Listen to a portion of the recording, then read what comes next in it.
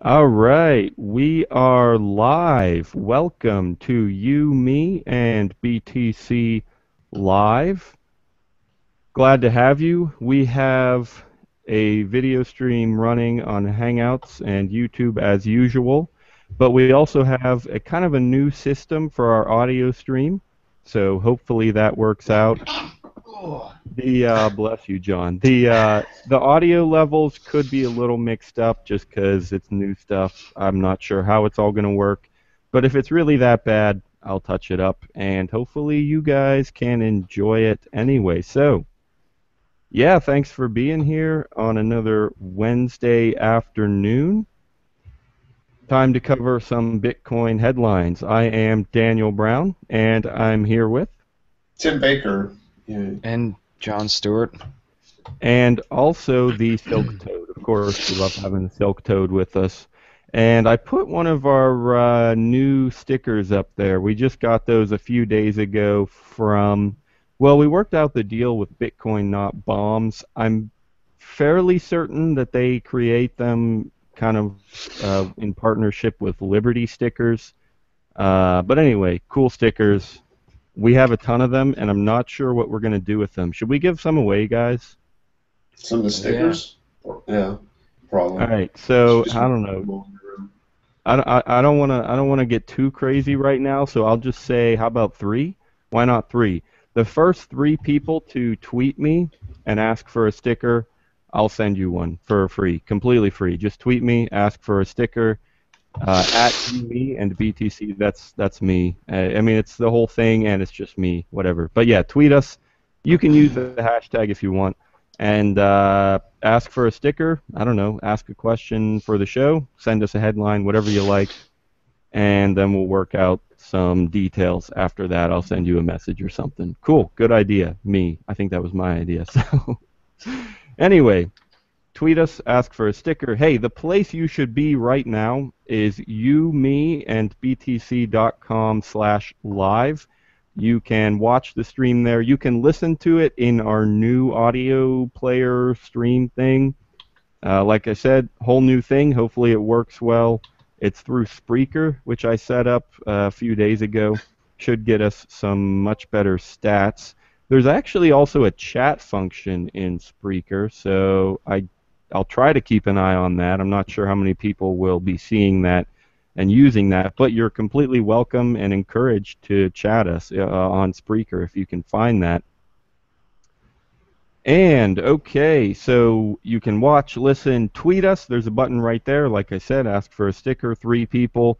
And there's a poll. We actually got one ready for today, and it's an interesting one because Mark Karpeles was arrested just a few days ago. We're going to cover that story, and it's actually a really simple question, just for fun. Should be an easy answer. Did you get doxxed? Yes or no? Or you can fill in whatever answer you like. Tell us how much you lost. Tell us if you're doing bankruptcy stuff. I don't know. Whatever you like. Did you get doxxed? You, me, and BTC.com/live.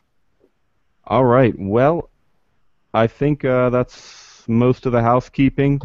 As always, you should be checking out Genitrust and Wall of Coins.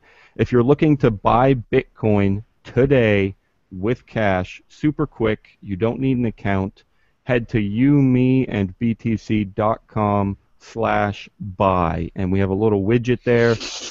It'll help support us a little bit too. We'll get some kind of a cut. I don't know how much, maybe 0.5% or something. So you can support us and buy Bitcoin super quick through Wall of Coins. You can also sell Bitcoin on the platform there too. Super convenient. I use it all the time. Cool. All right, let's get started. Who wants to get started, and who has the best story?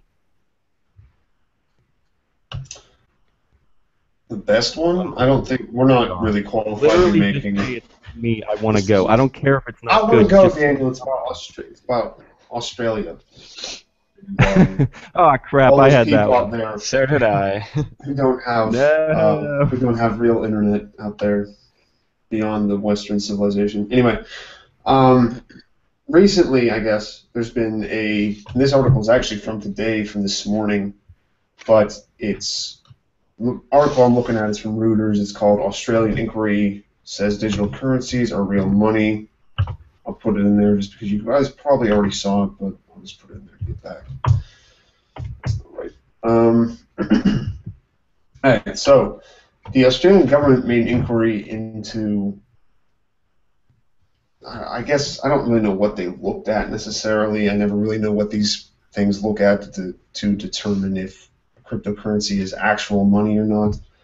But so far, it looks like Australia's kind of going, I mean, it's going in a better way than just saying that Bitcoin isn't at all useful. It's saying that they're going to recommend treating digital currency as money. It'll simplify the tax, and it'll make it so that they have to be monitored more. So that's a little bit of a downside. What is it in the U.S.? It's not treated like money, right? It's treated like a investment. It's like a commodity, I guess. I think it's a property. Property. Yeah, that makes sense. I get the change is going to make any company any digital currency companies to register with the Australian Transaction Reports and Analysis Centre and run due diligence on customers, enabling businesses to better identify and mitigate money laundering and terrorism financing risk in the conduct of their transactions. Interesting. So I hadn't heard that aspect of the story. So the reason that they want to kind of call it a real money is so that they're allowed to monitor it more. I'd say that's more likely the reason than because they want to help people by giving them more money. Okay, as of yet, has it really come out yet that Bitcoin has ever really been used to donate to like Al Qaeda or something? Or is Al Qaeda even around anymore, or do they just get rid of that? That's actually a good question. Quit talking about it. It just doesn't exist. It was probably made up in the first place. Well, yeah. I mean, my guess is that I haven't heard any like specific stories like, oh, Tim, you should know they don't have the internet in the Middle East. They can't accept it. So actually, there's no problem with terrorism. It's just they can't even get it there. We just can't let the internet get to those people. Then we'll be in a whole lot of trouble because then they'll just start getting Bitcoin donations from everyone. Yeah. Yeah, no, I haven't heard any specific stories, but my guess is, I mean, I just mean because I always bring it up. It happens. There was like, well, terrorism, it must be used for. I'm like, I don't remember ever seeing what's in ISIS. Did ISIS receive Bitcoin donations? No, that's what I'm saying. I've been. This is the third time I'm trying to say this. No, I don't think there've been any specific stories where people said yes, this definitely happened. But at the same time, like, why wouldn't it? Like, if it has to be going on out there, right? Oh wait, they actually are. They are allegedly receiving donations. ISIS is. Okay. Well, there it is. Okay. Okay, well at least I just didn't understand why they keep on fucking bringing it up again. Why would you think it would be allegedly though? Why wouldn't they be using it? No, I wasn't saying that they wouldn't be using it. I was saying because of the fact that they always bring it up with money laundering. Like, I understand money laundering, but they're always just like, oh, and it's terrorism. Yeah. Okay. So I haven't seen that much about terrorism. Right. So you're saying that the amount that they worry about terrorism and money laundering is way more than it actually occurs. Yeah, more money laundering I'm sure occurs all the time with it, but not as much as terrorism. Okay, cool. Maybe not. Now someone who had someone die from a Bitcoin. Yeah, never mind. Wait, what? Now you got to finish. What about dying from Bitcoin? No, I'm gonna finish. Talking about Bitcoin assassinations? No. So anything else on that one? Not really. I mean, it's more just interesting to see what they do in the future to stop ISIS-funded Bitcoin bombs in Australia. Well, let me ask that then. Like, suppose that the reason that they're about to consider it is exactly what I said, because they want to monitor it. They want to monitor it quite a bit. Is it is it better to have a how am I trying to say this? Is it better to have it considered a real money and monitored? Is that helpful for Bitcoin, or would you rather not have it really recognized and not be monitored? That would have been a good poll question, I guess, but it's okay. We got a good one still.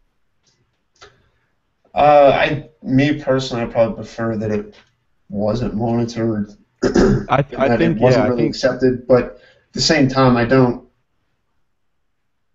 think it's going to hurt it that much because I mean, it was going to get monitored if it was either that or our government was going to do, I guess, what the U.S. does, and they're going to try to monitor it probably anyway in some places. Yeah, I was It's gonna just say up to them.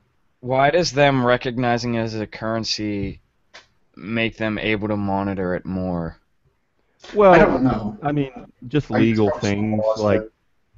they probably have certain rights to look at money and stuff, and if it's not recognized as a money, they might not be able to Wait, regulate transactions and who oversee grants them them. the rights Oh, to I look know. at I money and agree that stuff? they shouldn't be able to either way, but maybe still, just according to their Well, no, I laws. mean what I'm saying is like if they're making the law, Well, yeah, if they're making the that law, they could just make a law that, oh, we can regulate Bitcoin too. It's not money, but we can regulate it. Yeah, I can see that.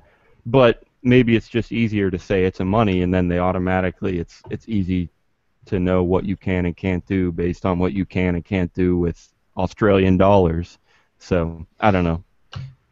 I would imagine if it's money, people are more likely to comply with regulations Well, if that's it's true treated too, as a yeah. money. And that might be another reason that they would do this because not only can they do it, but the people will agree and comply just because, oh yeah, it's money. I gotta keep records of every single transaction and all my customers, and yeah, I think that's a good point. In some ways, that could be a good thing though, because people will also take it more seriously. And like you were saying, if they're keeping records and stuff, that's good. So Yeah, that's part of the reason I was asking the question is because if they consider it a real money, then people will take it more seriously. And so I was like, well, maybe the trade-off is, yeah, they'll monitor it, but more people will trust Bitcoin and get into Bitcoin. But I still think I would lean towards the second option. And if they really do want to like keep a whole lot of track of it, I'd probably actually I'd probably like prefer that they didn't consider it a money because I'm not super concerned about if other people get into Bitcoin and try it out. I mean, yeah, I love that stuff and we want that to happen, but whether somebody else does or doesn't, I still have it. I can still use it for stuff that I want to. I guess that's not completely true because I wish that more people would accept it. That'd be even easier for me. So yeah, I guess I do still want a lot more people using it, but if they're gonna keep track of it, maybe not. Then again, they're probably gonna keep track of it either way. So so I don't know. I have no clue honestly. Maybe this would have been a good poll question. Anyway, you yeah. said the latter, Tim, right? Are you how concerned are you about other people trusting Bitcoin and giving it legitimacy, or are you just happy where it is? Like you don't care if other people use it. You're just you can use it and whatever about them. I mean, I'm happy with it how it is now. I mean, I'd like to see it progress. I'm not against it progressing necessarily, but just because it doesn't really do that much for me, just that Australia started, it's not like good news to me, but it's not like bad news either because I do think I agree with John that it gives it some more legitimacy. It gives it some more, like, even if it's not being used in the way that I want to see it being used, it still gets more people into it. And I can't really change it, so I'm fine with it. Like, I can't do that much about Australia deciding to check everything, so I don't really see a problem with it, I guess, because I'm not in Australia. And I don't see how it helps anything, them checking it, but they can do whatever they want. Yep, makes sense. Not really a huge deal either way, I guess is kind of the conclusion that we came to. It's helpful a little bit. It might hurt a little bit, but there's not a huge ton of difference either way, so. Nice. All right, any other thoughts before we move on? Cool. All right. On my screen, I'm seeing John next to Tim. So if you've got anything ready, John, I guess we can turn it over to you. But I do want to send out a quick reminder. Well, there's a lot of things I could remind you, but for now, I just want to say, if you're interested in one of these super cool stickers, it says you, me, and BTC, your Bitcoin and Liberty podcast. Actually, which way did I put it? Yeah, Bitcoin and Liberty. Sometimes I say Bitcoin and Liberty. Sometimes I say Liberty and Bitcoin, just depending on really it's SEO stuff. Depending on if I'm typing it on the computer, I want to say Bitcoin podcast. I'm not whatever. And if it's on a sticker, it's not SEO. So I'm going to say Bitcoin and Liberty podcast because I think that sounds better. Anyway, if you want a sticker, tweet us at YMB and BTC and ask for a sticker. We already have our first request from one of our really loyal listeners. He's been around for quite a while. Josh at StarSoccer9. Awesome guy. Like I said, been around for a long time. Great listener. I chat with him on Skype all the time, get advice, talk to him. He's been great. And he runs escrowmybits.com, so it's a Bitcoin escrow service. So definitely check that out if you're interested. Brand new, all kinds of cool features. So escrowmybits.com. And all right. Anyway, I think I was going to turn it over to John. If you want a sticker, tweet to @YMB and BTC. Go, John. All right. So this is a story from TechCrunch.com. You want to drop the link real quick? Yeah. Lot Polish Airlines now accepting Bitcoin. So it's, as the headline suggests, it's a Polish airline that accepts Bitcoin, and the transactions are handled by PSP, which is a Polish payments platform. According to this article, Poland has been a leader in payments with a number of clever smaller banks offering more NFC and Bitcoin payment options than anywhere else in Europe. They said that they're open to helping the needs of all their clients. That includes people who want to use online currencies like Bitcoin. And they take pride in the fact that I guess they're one of the earliest airlines. I think there are a couple other airlines. In this article, it says Air Baltic and Air Lufthansa. I don't know how to say that. Sorry, I apologize. But yeah, they are accepting Bitcoin, but I guess this is one of the first major European airlines to start accepting Bitcoin. I like his first sentence. He says, "I'm not a big fan of the X accepts Bitcoin type of post." Yeah. And I'm echoing through you, Tim. I should stop shouting maybe. We do cover stories like that a lot, and basically, and sometimes they're worth talking about, but still, a lot of times what it comes down to is, it's cool, thanks, I'm glad. Now let's move on. But he does say this one is very near and dear to his heart and actually interesting. I haven't seen why he said it's near and dear to his heart. Maybe it's just he likes to fly to. Yeah, maybe he likes to. What is KRK? I'm sure it's an airport, but I'm not sure. I'm guessing it's like I don't know. Krakow. I think that's like one of the major cities in Poland. Okay. I'm not really sure. Anyway, though. yeah, that's cool. Unfortunately, I don't do much flying in Europe. I wish I did a lot. But in terms of airlines in general, I mean, I think that's great because I do fly now and then, and I would love to pay Bitcoin. So hopefully they start doing that in the U.S. I know there's cheapair.com. Don't they accept Bitcoin?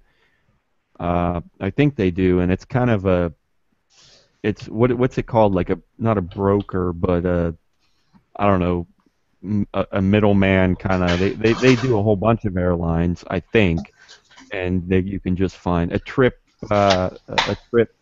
planner kind of thing. And yeah, you can pay for. I think you can pay for airlines and hotels and rental call. Wow, and rental cars through that website. But you know, I've never looked into it too much, so don't quote me on that. Sweet. Yeah, I'm. You got anybody want to go to Europe? I also see Air Yeah, but I'm Baltic. poor. Yeah, I don't yeah, really that have happens. it. Yeah, well, hey, we are poor, so send us money, right? There's a Yeah, send us donation and there, tips. there's a yeah, there's a tipping address on our website. It's a pretty new one, so we used to have a whole different system, but it's a pretty new one, and it's not really prominent, so we haven't gotten any that I know of, but it's there if you want to use it. Or if you want to kind of get something in return while you're supporting us, check out and btc.com/buy because you can buy Bitcoin. Maybe you can buy it so that you can spend it on these airline tickets in Europe. You could take a trip to Europe, buy Bitcoin from through Wall of Coins, and we'll get supported. And you'll get to go to Europe, and you'll get to spend Bitcoin. Listen, that's a win-win-win-win-win situation, right? Like who could that possibly hurt? Anyway, and btc.com/buy. Anything else on this one? Cool. Mm. So I'm going to direct people to and btc.com/live because, like I said, we have our poll there, and we're about to cover the Karpeles story. I'm gonna snag that one next. So go there, and btc.com/live.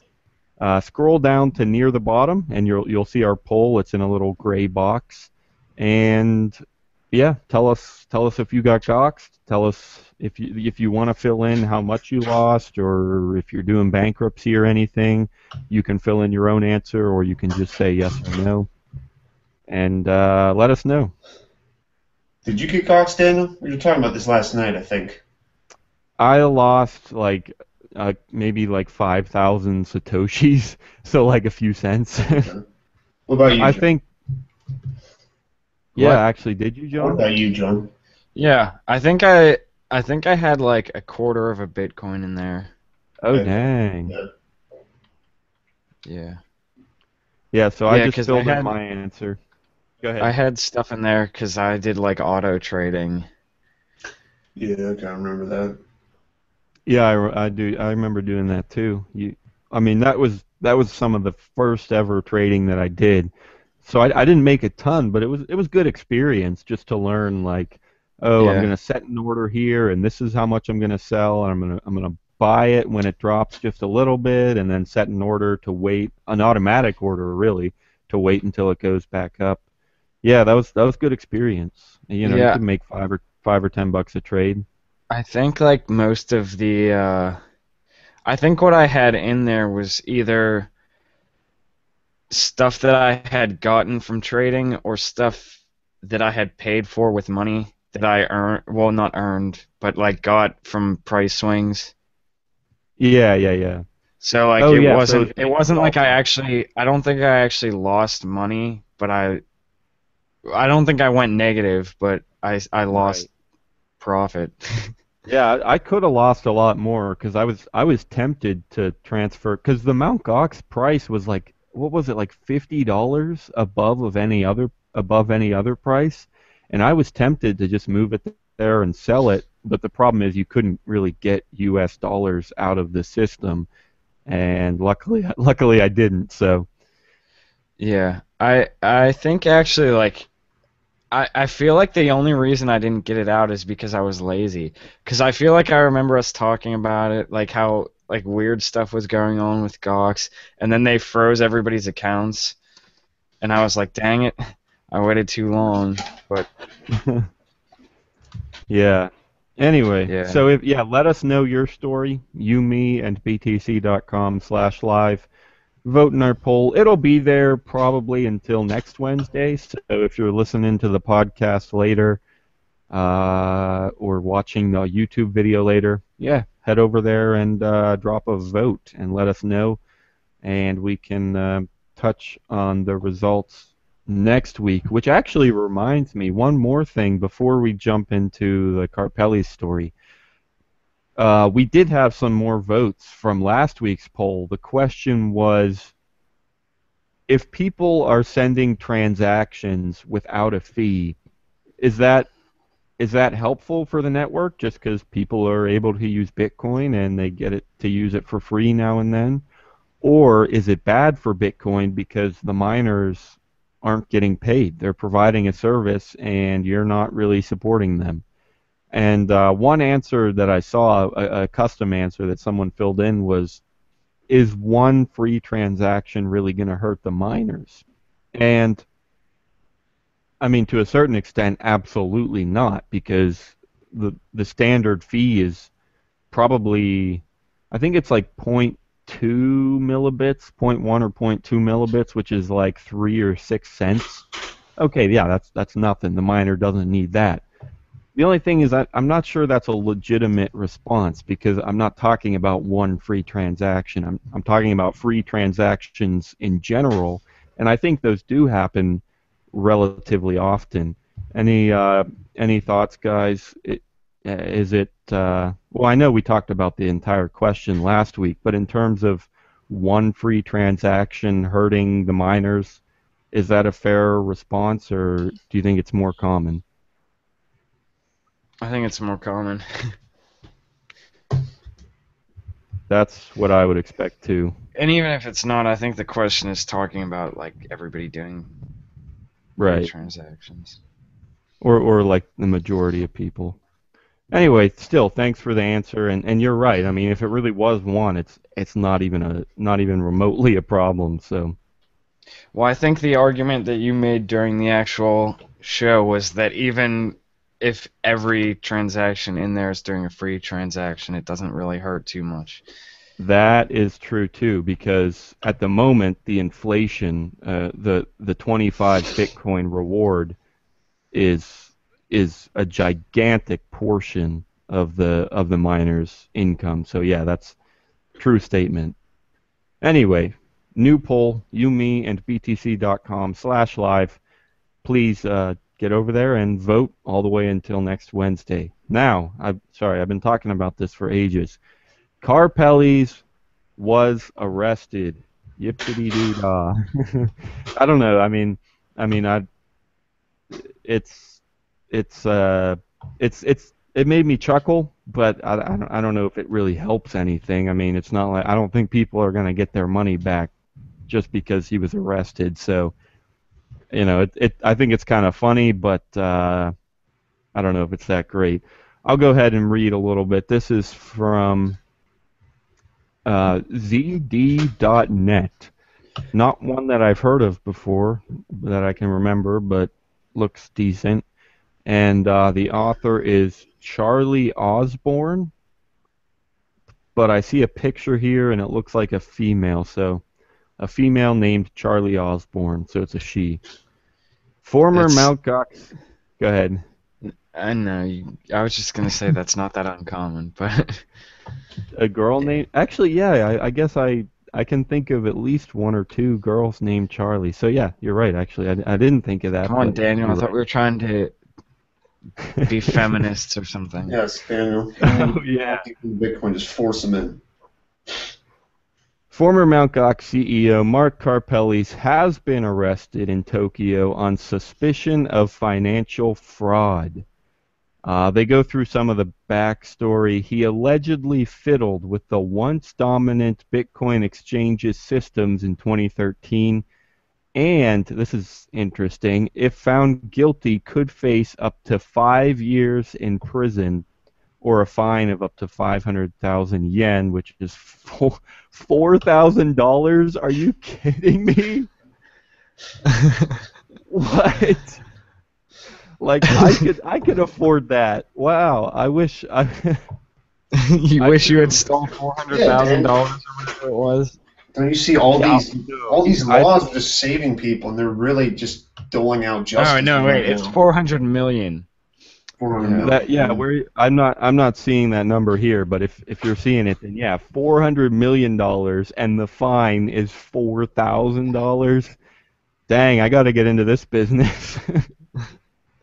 It just do it. Make Wow. sure you do it in Japan though, Yeah, yeah, yeah. My gosh. because if you I'm did it still here, yeah, you'll get life. yeah, You probably. get Not no life no if no. if you sell people a couple of blunts. Yeah. No, Or if you're in the cigarettes. US, you can do this if you're in the US, but you just have to be a banker and you can't be involved in Bitcoin because then you'll get life. But if you're doing it with US dollars, then you can do it. You just be a banker. So That's what I'm going for. anyway, yeah, I'm seeing 850,000 Bitcoin, which it just sitting with some rough math, that seems like the $400 million price is coming from today's numbers. Back then, it probably would have been worth a whole lot more. So, or no, I guess I'm not doing it right. My math would be like 3 million. Anyway, whatever. Too quick and dirty. Still, he stole a lot of money. Yeah, Well, I have an allegedly. I have an article on that, and it says 4 million. I don't know how legitimate. It's from TheVerge.com. Okay. Yeah. It's So actually a pretty 850. funny article.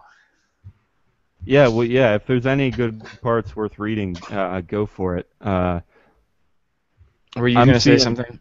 Well, just real quick to cover the details. The actually, I guess that what I'm trying to say is I'm not really seeing a ton of details about. Well, okay. According to the former Mt. Gox employee, the Bitcoin exchange's post saga. The Bitcoin exchange post saga is worse than we thought. Barr said within the AMA, that's his name. Barr said within the AMA, when asked to become chief executive, he tried his best at due diligence and requested a look over the company's financial, but Karpeles wouldn't, or feigned that he would do it later, all while pressuring me to take the role. That's a quote. Nevertheless, Barr and other former employees conducted their own investigation through estimates and guesswork and the ascertained the model and financials of Mt. Gox didn't quite add up. The expenditures far exceeded every model we had for income.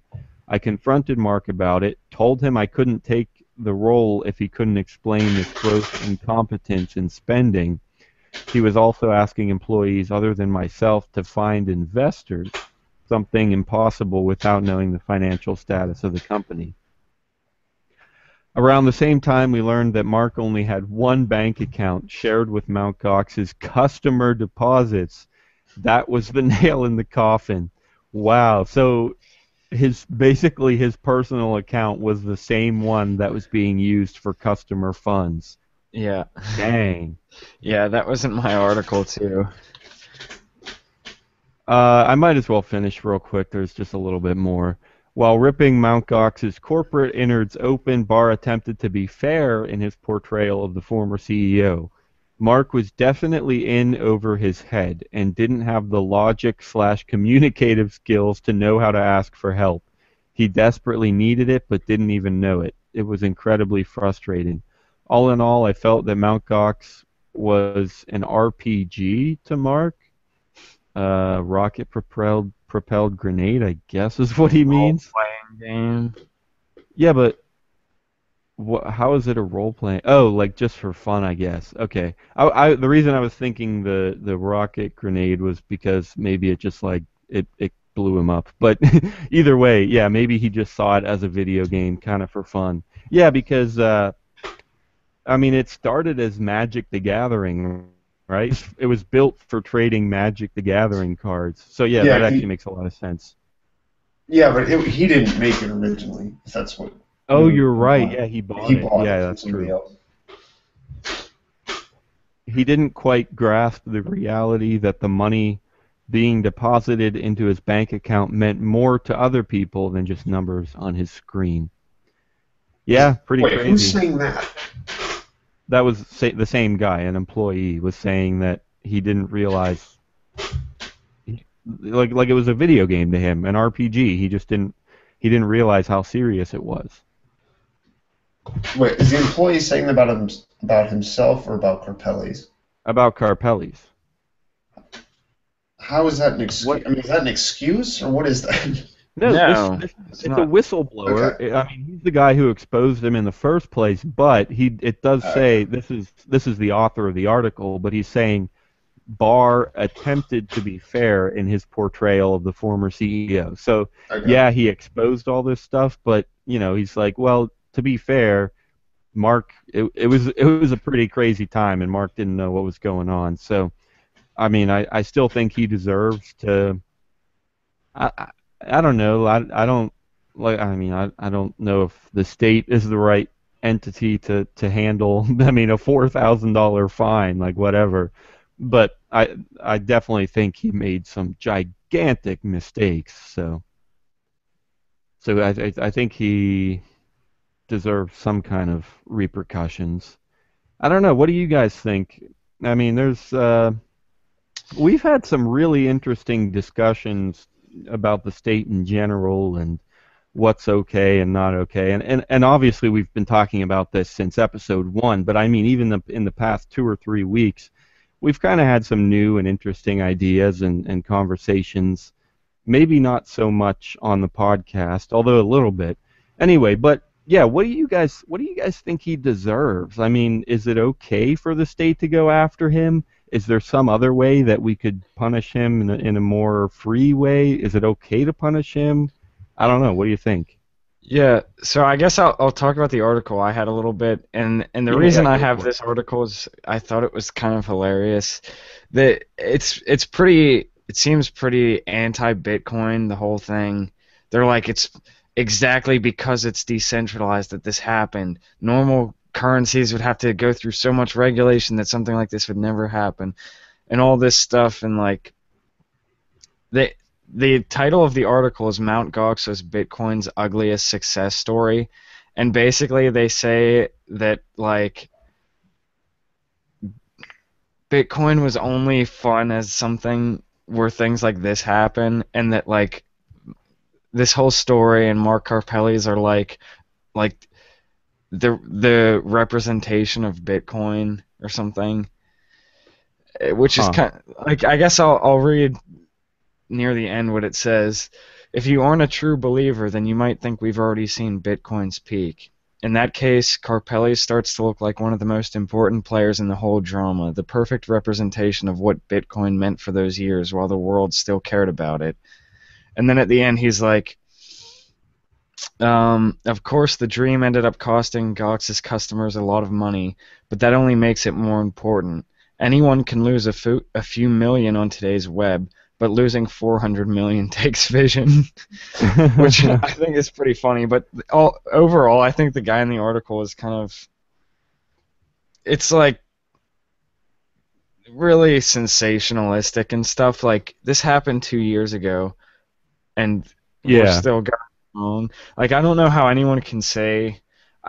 I don't know what he even brought it up. It sounds like an article that should have been written 2 years ago with how like Well, freaked out he is.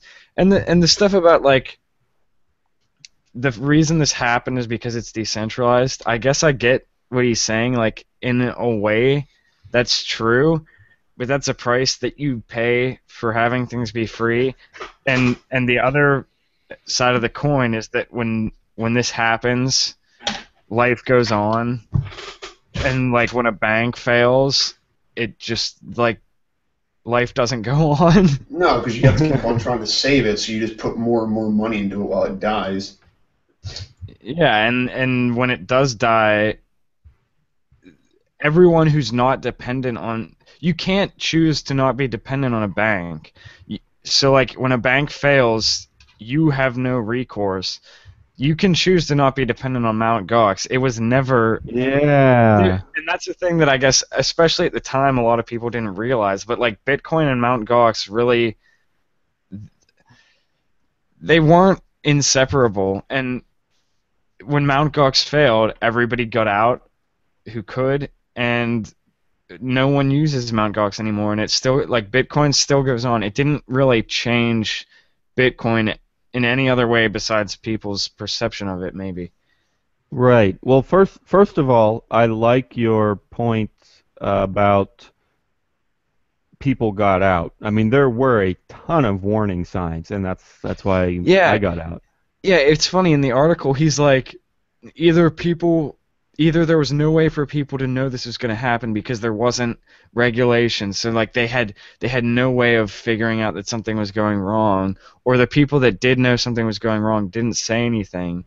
And I don't remember that to be the case at all when it Yeah. was I mean, happening. yeah.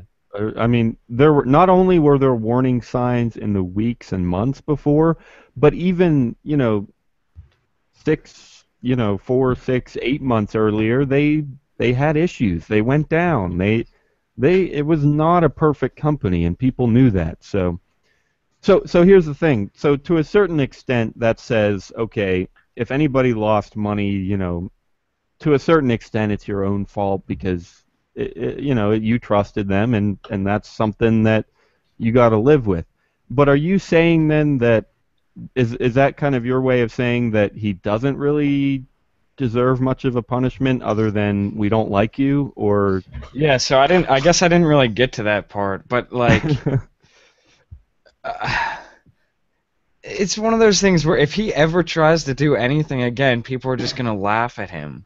Like I don't know if you need any more punishment than that. I mean, I guess maybe, but like his whatever kind of reputation he might have had is completely gone. Whatever yeah, kind of trust yeah. he might have had is completely gone.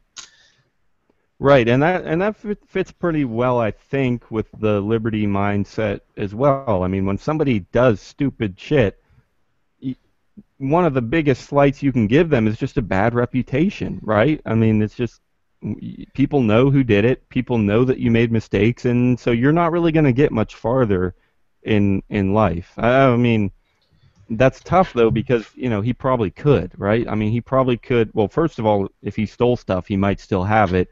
But even then, I mean, Yeah. I feel like I could see people trying to use his services again. I don't know. Yeah, I guess if people really don't pay attention to anything or they're not, I feel like you'd have to be completely disconnected from anyone else in Bitcoin to like not be able to figure out that you shouldn't trust this Right. guy too much. But it's funny, the guy in the article was like, nothing, like, the only way this got fixed is when the state intervened. He actually said something almost exactly like that in the article. I don't, let's see if I can find it real quick. Uh, yeah, it was like, he says that, like, even when problems were discovered, the decentralized nature made it difficult to drive them home. And the marketplace couldn't fix Mt. Gox. Where is it? But see, the marketplace, I think, did fix Mt. Gox. I mean, they were gone. I mean, people were stopping you. Yeah, Well, maybe not enough, but people really were backing out. And if the state didn't step in and they didn't go bankrupt, people would have noticed that they weren't getting their money, and then Mt. Gox would have been done anyway. yeah. It says in the end, Gox's customers didn't know how badly they'd been taken until state power intervened. So that's I don't know how you can say that, but I think the funniest thing about all of this is like what happens when the state power intervenes. He gets fined $4,000. Like Well, yeah, Yeah, that's and everyone gets their money back somehow. right. Well, that's a good point, but also I don't know if I don't even really know if you can say that state that it was the state's intervention previously, because them going bankrupt, the state didn't make Yeah. them go. The Oh state didn't go yeah. after them until this week. So really, the marketplace did drive them out because they went bankrupt, and then nobody used Mt. Gox anymore because they Yeah. couldn't. Yeah, So that and had nothing to do with the state. everyone should know how much money they lost. If they didn't know how much money they had in there, that's kind of a problem. Yeah, yeah. But maybe I think maybe what he means is that like nobody understood the total damage, but that in a sense that doesn't matter. I mean, it matters because it makes what he did worse because he lost so much money, but as far as knowing whether you yourself made a bad decision, you don't need to know the total damage. And if you didn't know how much money you had in there, you have other issues. Yep, I agree. Tim, I haven't heard much from you. Any thoughts on what he deserves or how he should be punished? I'm not so much for punishing this. I more for people who lost their money getting their money back. I mean, I lost probably about as much as you did, Daniel. I only lost a few cents because I've been out of Mt. Gox for a while. Whenever they had already shut down, I think I was out since they stopped letting you take cash out. I think something like that because I was trading on it before. But yeah, I didn't have much in there, so it's not like a problem with me. But I don't see how I'm supposed. Do you see that happening though? I mean, how would we go about that? Getting our money back? Like what? No, it's not going to happen. I don't give a fuck. Yeah, I was It's going not to about say that. It's just about saying like you broke the law. We're going to do this and this, and we're going to punish you. And I don't care if he gets punished. Yeah, I mean, like what John's saying, he's already not going to make any kind of business after this unless people just don't remember it all. Yeah, and I don't care if he goes to prison. Like that doesn't. It doesn't help me at all. It doesn't help anyone. I care. I like think it's funny that he can't really do anything. He probably won't be able to ever do anything again. I think that's kind of funny, and I guess like he deserves it. Not that like a punishment helps me. And yeah, I agree with Tim. I'd rather than anything people get their money back. And I actually feel like as soon as the state intervenes, there's less chance that you get your money back. Yeah, I know that $4,000. Even if they did fine him that the max, we're not going to get any of that. Yeah, and like what happens? What's the point of that? What is the point of asking him $4,000? I don't know. Like, I don't understand that at all, unless they're already taking the rest of his money, or I don't know. Yeah, I mean, what happens like in the U.S. if somebody robs a convenience store or something? Do they pay back the convenience store, or does the guy just go to prison? I mean, yeah, I'm sure the owner could press charges kind of in a civil suit and say you damaged me or my property, so you owe me X, Y, and Z. I mean, I'm sure that could happen, but yeah, you have to sue. You don't like it. Right. Part of it is just getting the money back, which Yeah. of course that would make the most sense. Yeah. Yeah. Yeah, What it's happened? crazy. Wait, I had a question.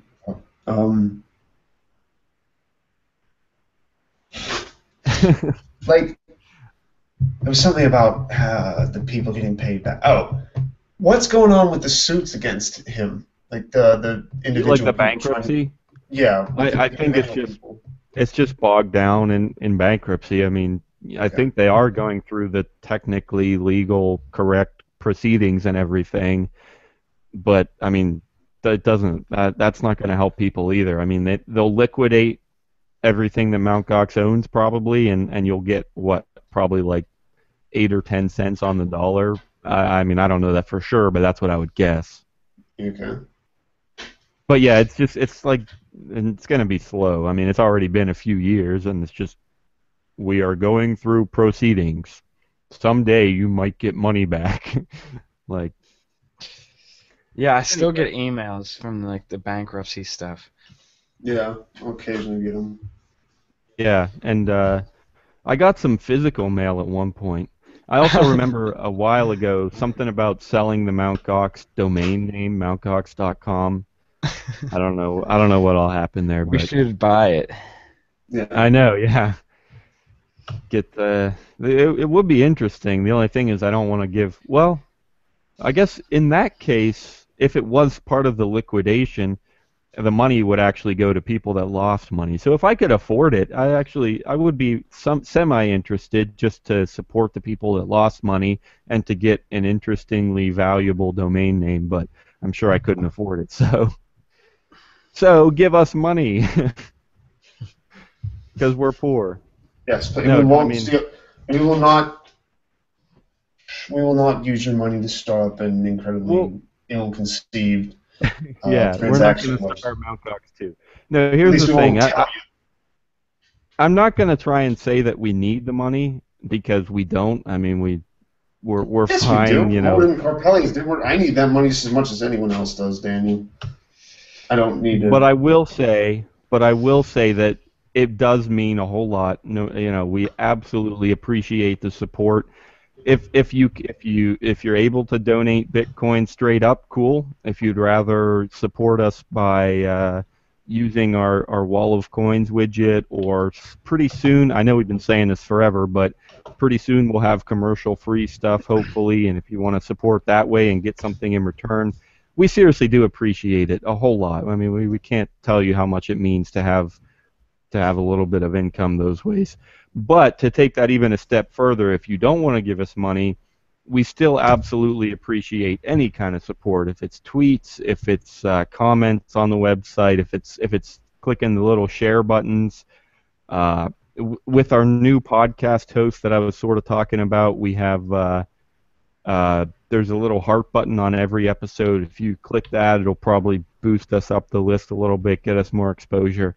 Every bit of interaction, absolutely appreciate it. Means a lot. And that stuff we do need. I mean, it depends how you define need, but if you want us to keep going, if you want us to grow and spread and reach people, that kind of stuff we do need. So and it doesn't cost you anything. Just click a few buttons. So or in Tim's case, I don't know, maybe he does need the money because maybe, I don't know, for all I know, he's living on the street right now. So Isn't And that I, your anyway. house? I need it for the lot. Yeah, I know. That's why he always has to use my house because he's living on the street, right? You actually haven't seen me in my house for a little bit, so. Yeah, because you don't have a house. Anyway, place to be, Actually, me and btc.com/live. You can watch there, listen there. You can tweet us there. Like I said, we love the tweets. We got one tweet requesting a sticker from Josh or at StarSoccer9. So definitely thanks for that. We always appreciate that. I want to do another quick shout out to what was the name? Cyril. I'm not. I think it was Cyril1, Cyril1. Or no, it was one Cyril Blanc, Blanc 1. So it's hard to say, but we've gotten tons of tweets from him. It's been great.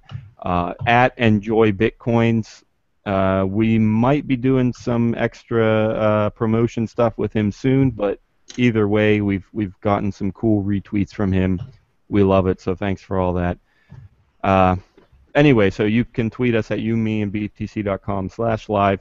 We just finished up the Gox story, so yeah, if you want to vote in our poll, tell us if you got goxed, how much you lost or whatever. Go ahead and share that. We love it. And another thing that I should mention is regarding the audio player on that page. I mean, I wrote this right below the audio player, but I heard from Star Soccer 9 that he didn't read it, and that's okay because I'm guessing there's a lot of people out there that aren't going to read the paragraph explaining how the audio player works. So I'm just going to say this real quick. It's gonna if we're not live, it's going to show our latest episode, and there's also a button there that you can click to see a whole list of episodes, and you can just select one and play it. If we are live, then it'll show the live stream, and you can just click play. And you shouldn't have to refresh. If you're on the page and we go live, it should automatically show you the new episode. So, and then one last thing is what the heck? Also regarding the radio stream, we're not going to start early or end late anymore. I don't think, just because as soon as I hit the stop button, that audio becomes a podcast. So it's the old one. The old one, the audio wasn't recorded; it was pulled from YouTube. So the radio stream could be whatever, and then it's just gone. With this case, it's going to become a podcast as soon as we start the recording and stop the recording. So I don't want the extra stuff.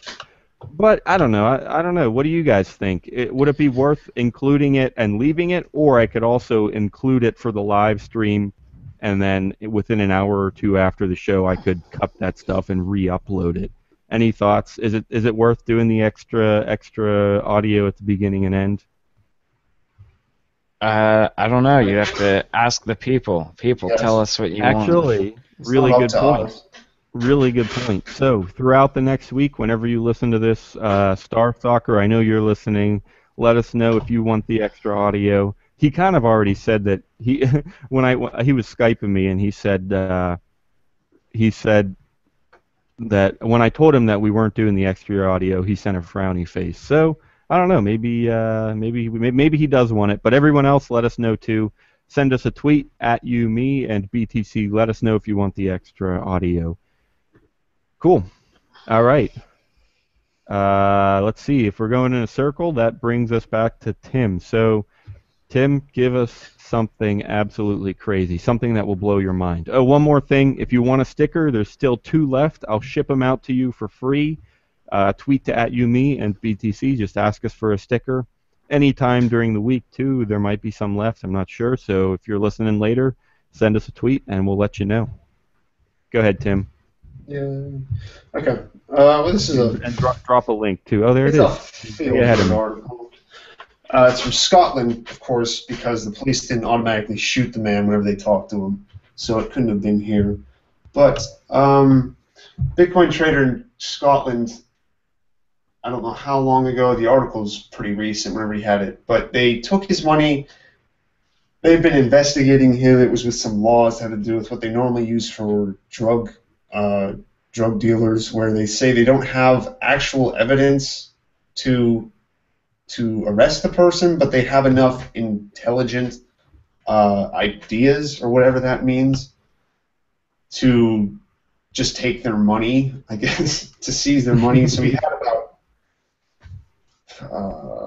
5,000 or 5,500 pounds in it from his bank account stolen. I'm not sure if it was in Bitcoin or if it was in pounds at that time. But he went to the bank. He's a Bitcoin trader. He went to the bank and he was trying to make a withdrawal, and then the police stopped him, and they told him he wasn't under arrest, but they're taking his money. But then recently, he got his money back. I don't know how much of it or how much he lost. About 1,200 pounds in legal fees. So that's still shitty, but I'm surprised they returned it to him. But I guess they couldn't really find anything wrong with what he was doing. So Yeah. it's the Proceeds of Crime Act. That's what it was taken under, which is where they don't really need evidence, I guess, that you're doing something. They just have to think and be like, oh, he probably is.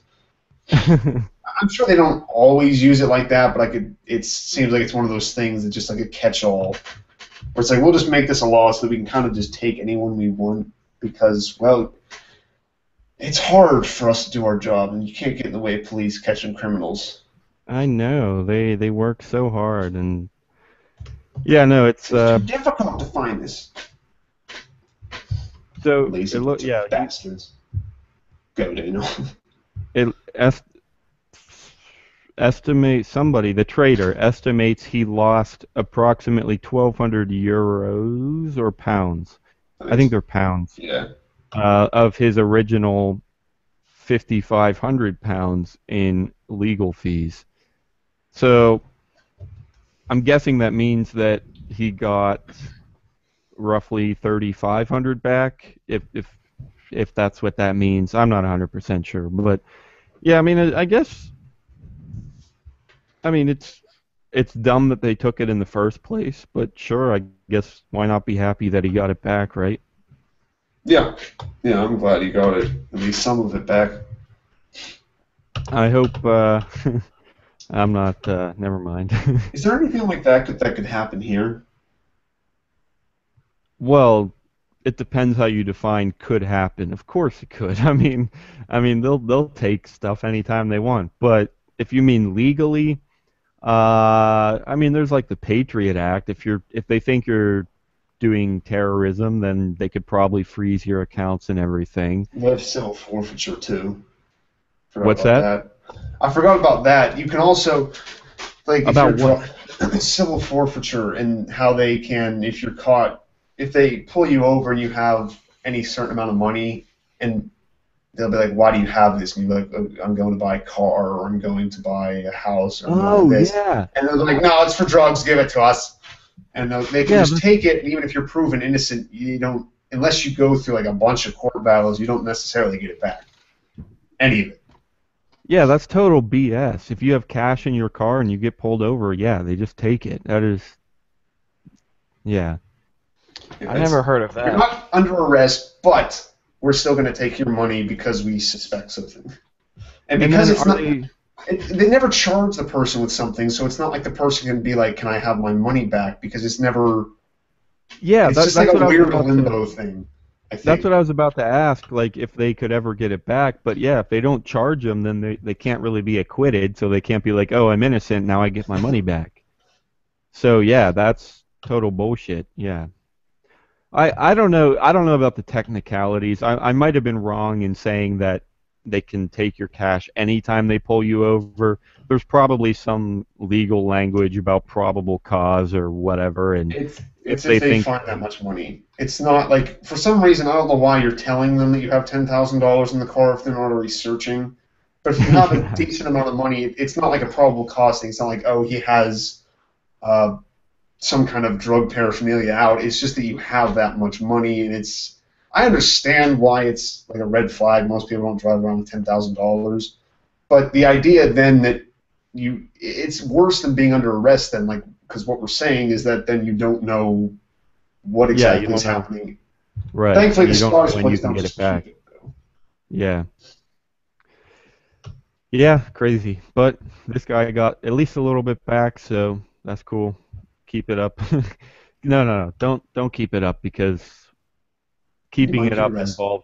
involves continuing to. No, I'm talking to the police. Oh, okay. Keeping it up, if you were going to keep returning people's money, that means you're also continuing to take people's money. So I don't want that, but anything you have, give it back, and we'll do another happy story if you keep doing that. Yeah, we'll tell all about good stuff police do. You think he's going to go back to trading still? Good question. If it was me, I mean, I probably, phew, this is dangerous territory, but I'm not going to be afraid. If it was me, uh, I would try and go back. I would just be more careful. I would just keep it more secret, maybe. I don't know. I would almost think that he doesn't have to worry about it as much Hey, anymore. a Yeah, side note. they didn't even know he was Hey, a Bitcoin trader. a real quick side note. I just want to say hello to all my jurors because I know that this video is going to be played back in court someday, and I just want to give a quick shout out to everybody that's listening to this video in court right now. I really don't think they'll Read watch up the whole on jury thing. nullification. It's a real thing. It's completely legal, and check it out. So anyway, just wanted to throw that out there. All right, what were you saying, Tim?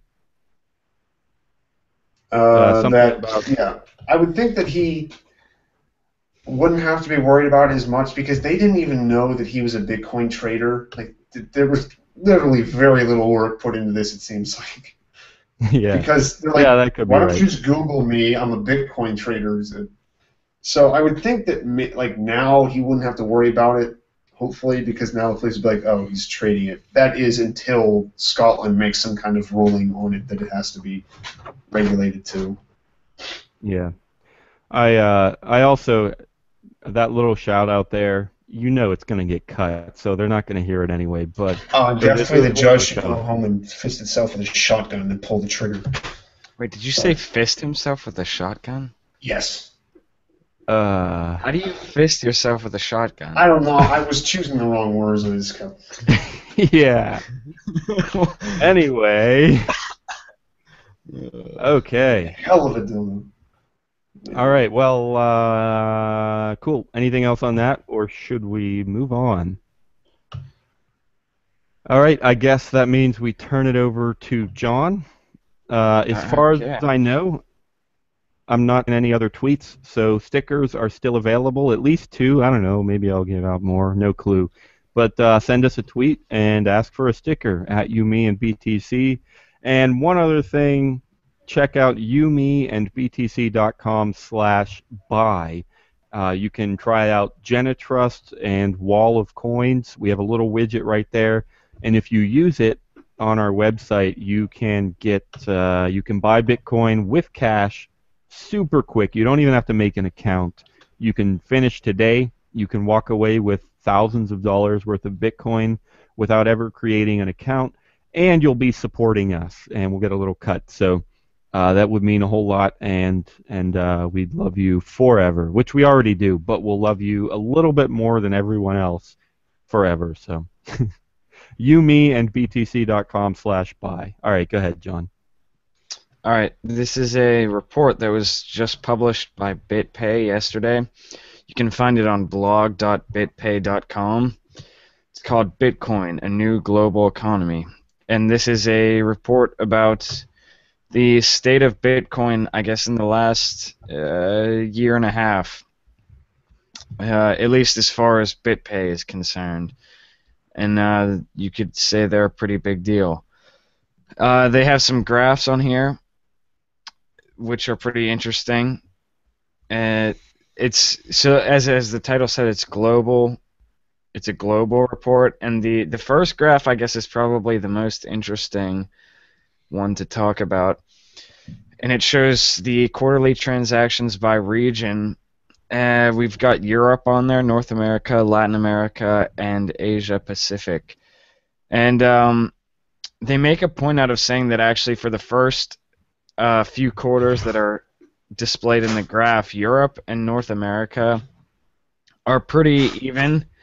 And then Europe just has a spike right at the end. They've gone up a lot, and that could be, I guess that would like include Greece and stuff, right? So maybe that, or I guess there's just been a lot of stuff going on in Europe lately. Right. Yeah, just general, not Yeah. really panic, but just worrisome and stuff. Yeah, and the North America one actually is pretty. It just flattens out, I guess, where Europe goes up, which is not a terrible thing, I guess. It's been pretty consistent, it looks like, over the past year and a half. And then Latin America and Asia Pacific both increased, especially Latin America. They have a more close-up picture of the Latin American graph lower down, and it's what they call hockey stick growth.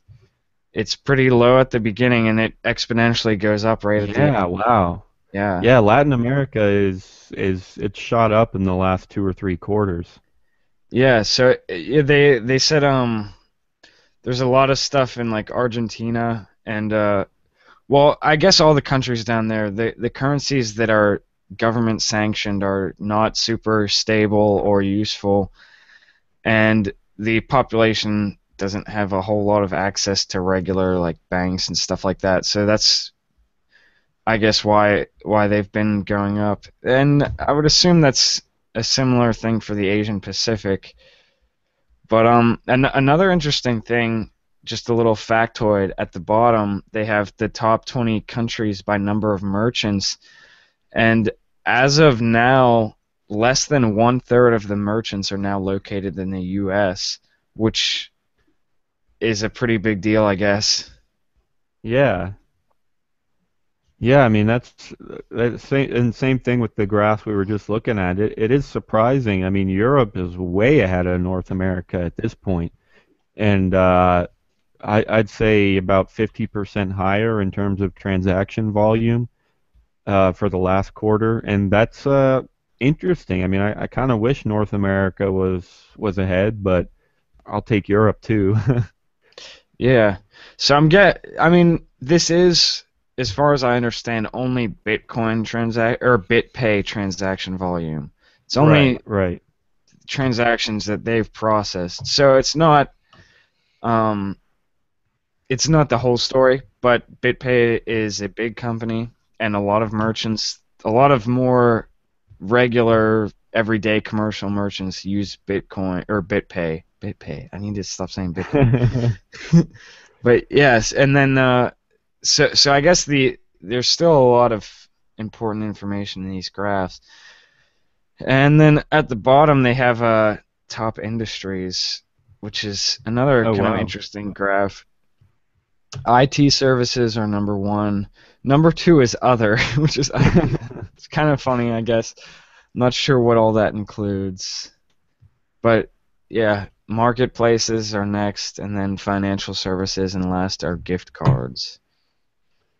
Gift cards are Yeah. 9%. I was going to say, it's kind of weird that they actually have a different category for gift cards. It's not just in other, but 9% is a pretty large percentage just for gift cards. Right. I'm guessing the biggest one would be like what's it called? Gift, GYFT, Yeah. because they've been around for a while and doing Bitcoin gift cards, and I'm guessing that's a decent portion of it.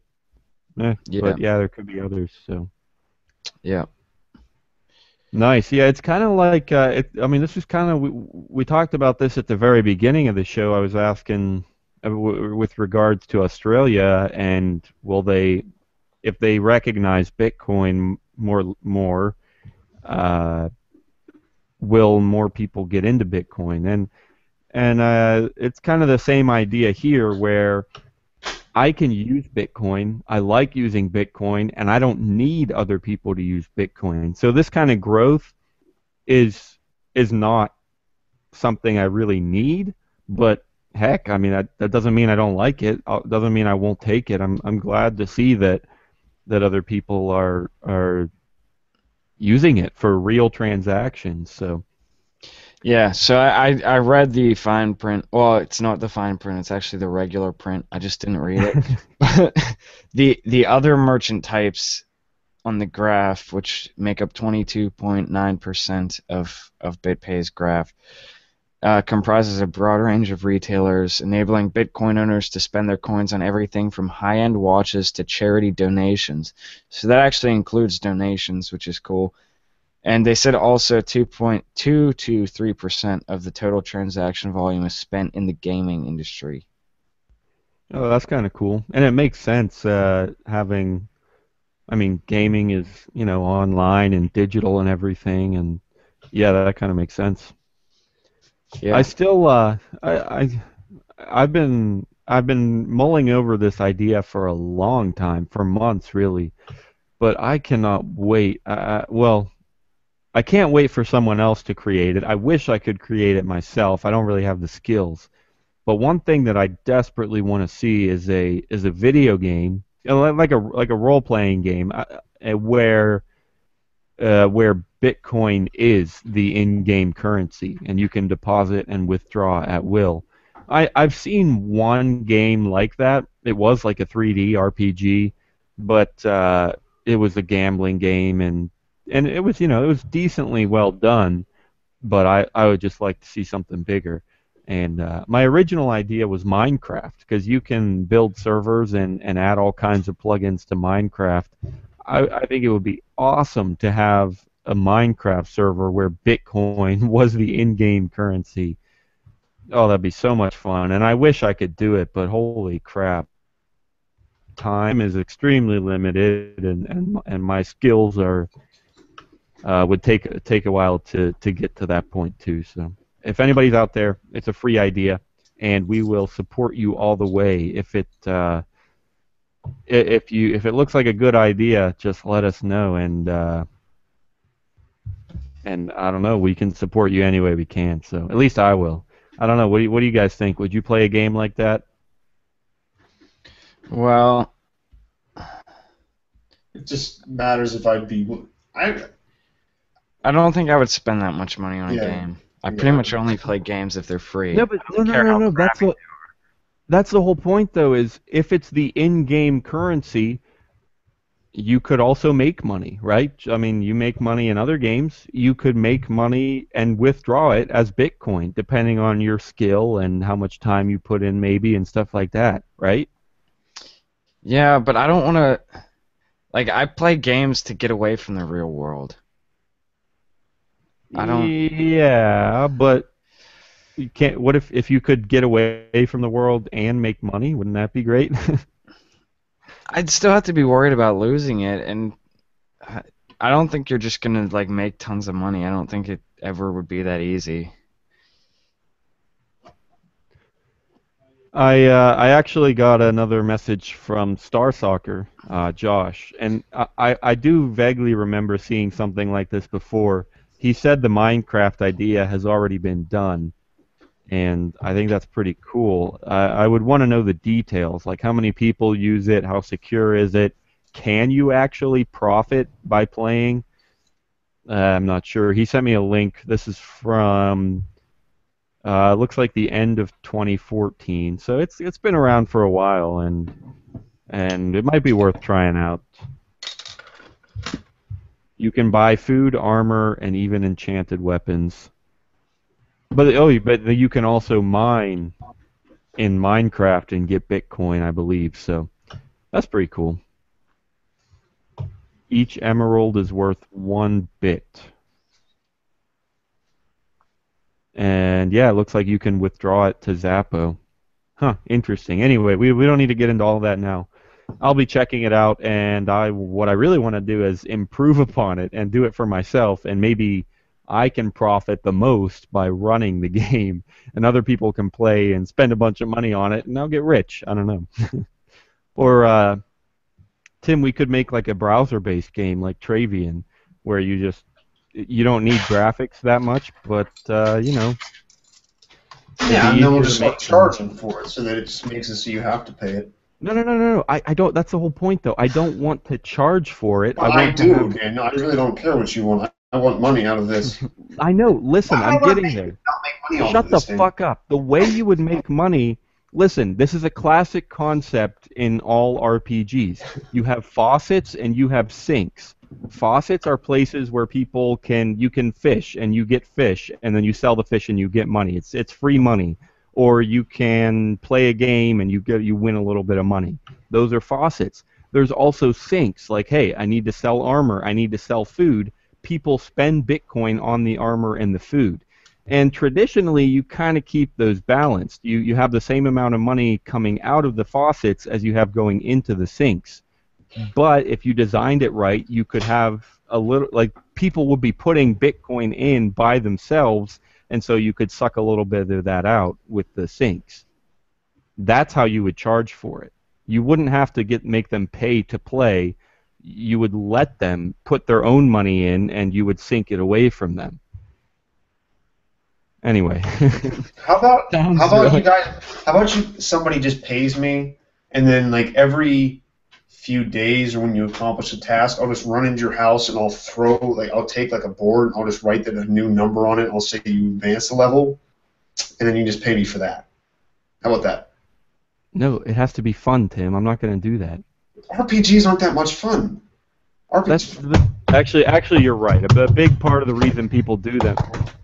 level 5. I mean, I get it too. Believe me, if I'm ever playing that and it's like level 5, I'm like, oh my god, I just got and then I'm like, wait, why am I so No, happy? I mean that is a good point that people will the part of the reason they pay money and they spend hours and hours is not really because it's fun. I mean people call it grinding. They just do it over and over and over just because the level up is really they like it. They like that dopamine. And Yeah. we could do that too though, Tim. We could implement that. We could let people not necessarily pay directly, but they could deposit Bitcoin and use it in the game to become better, and uh, and then we'll keep it. So, and we'll give about 10% of it back through the faucets just to keep them entertained and help out the newbies, and then we'll keep the rest. So. Anyway, all right. Wow, that all came from. That's all because BitPay said the 2 to 3% of Bitcoin transactions are in the gaming industry, which I don't know. That was a fun conversation though, and I seriously, I'm not even remotely joking. I really do want to do that, and I really, if I can find the time, I absolutely would try. So keep an eye out for that sometime in the next 10 years, and maybe I'll find time. The next time. Anyway, When you all put right, that cool. kind of time frame on it, I don't think it's happening. I know that was my point. Like it's I don't know if it ever will, but I absolutely want it to. Anyway, where was I? So we were on BitPay. Anything else about BitPay and transaction volumes? I mean, we're seeing growth, and that's pretty cool. So nice. All right. Well, the place to be right now is btc.com/live. You can watch there. You can listen to the live stream. And like I said, it's a new live stream, and there is a chat box built into it somehow. I don't know if you can see it on our website or if you have to go to Spreaker, but I'm not seeing any chat there. And you can tweet us on that webpage. Definitely, we're up for any tweets, questions, comments, Bitcoin headlines. If you have an idea for a video game that we could build that has Bitcoin as the in-game currency, if you want to write us some poetry, anything you'd like to tweet us, absolutely welcome. We have a tweet here from Enjoy Bitcoins. He says, "Good afternoon, fellas." Good afternoon to you too. Thanks for being here. And I owe you an email, Enjoy Bitcoins. I've owed you an email for at least a week now. I will try to get that out within a day or two and see what we can work out. Hey, if anybody wants a sticker, Enjoy Bitcoins, or anyone else, there's at least 2 left. At least 2. Yeah, maybe I'll give out more. I don't know. But if you want a free sticker, completely free, I'll send it to you, and I'll pay the postage and all that.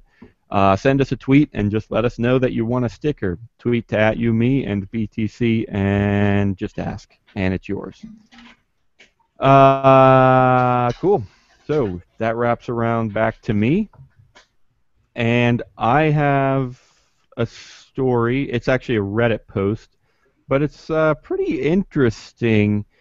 Apparently, somebody was finding ways. Oh, I'll drop a link because I always know you. I tell you guys to, and I harass you when you don't drop a link. So here it comes.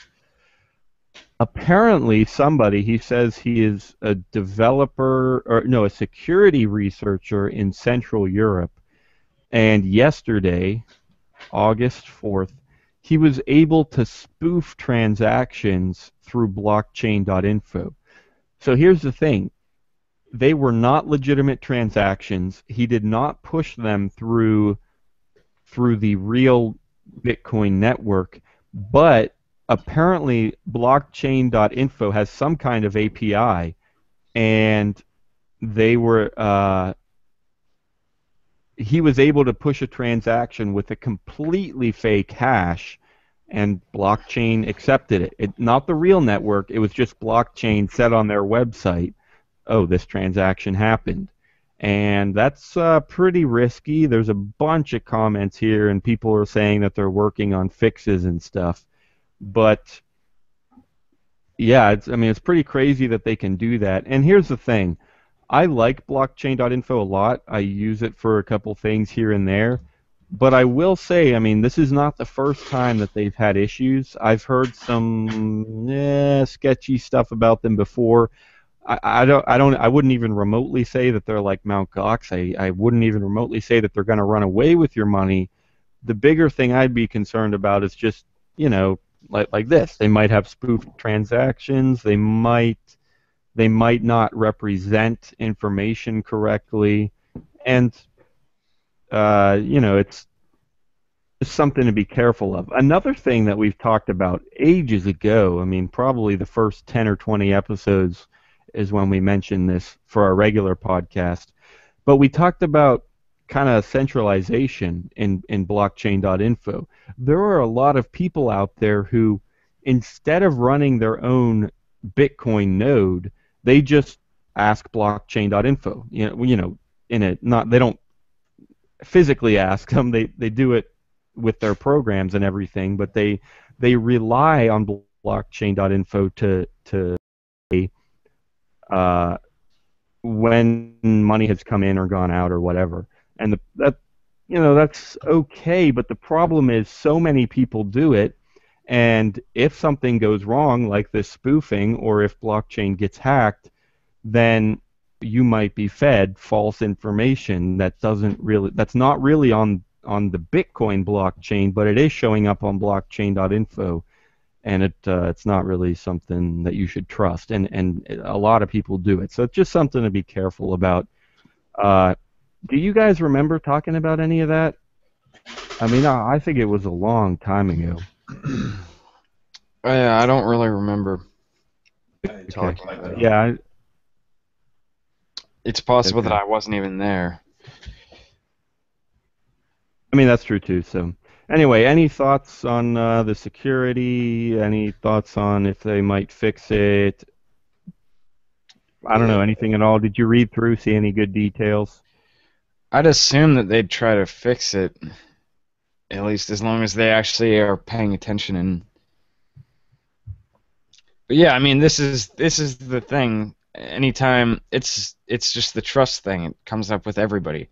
At some point, you have to trust people, and it's just who you trust. And people are gonna make mistakes. And yeah, I use Blockchain.info fairly frequently. I wouldn't say all the time, but I mean, Yeah. yeah, Well, their wallet services, I would say, are more trustworthy because blockchain really doesn't have any access to your funds, at least theoretically.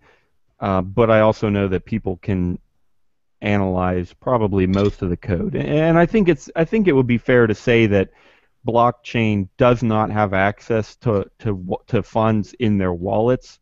The bigger issue is just the API or even their regular website. Like you can type in an address and see if how much money is there and what transactions are going on.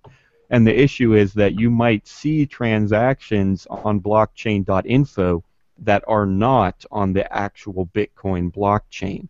And so yeah, it's like you said, it's a trust thing, and if you do trust them, fine. Or what you could do is maybe trust them to a certain extent just to improve efficiency, but then as you go, just kind of keep an eye on things and verify things in other ways and stuff like that. So yeah, it's trust. You know, we've brought this up quite a bit recently. Trust is necessary, but you know, it's there's always trade-offs and different ways of doing things, and you just got to be careful. So yeah, but yeah, hopefully they do fix it soon.